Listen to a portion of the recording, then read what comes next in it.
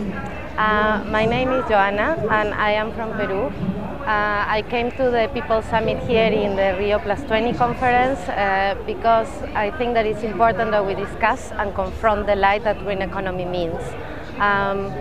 Green economy is very dangerous because it sounds really good. It sounds like something that we need to do, a change for a more sustainable system, a change in our economies, a change in how we produce and how we use energy. But actually what green economy means is that it's an expansion of the same system.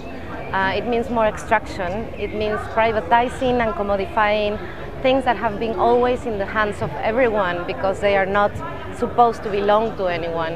And they try to put price tags and to trade water and biodiversity and forests and soils and things that it's impossible to quantify.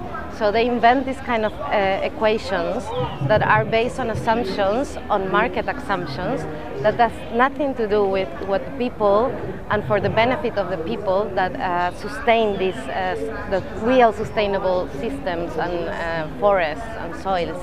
So we should denounce this, not only now, but beyond Rio+20. We have to fight for a real transformation of the overconsumption and overproduction of fossil fuels, energy, and of course this geoengineering and red carbon markets and all of this.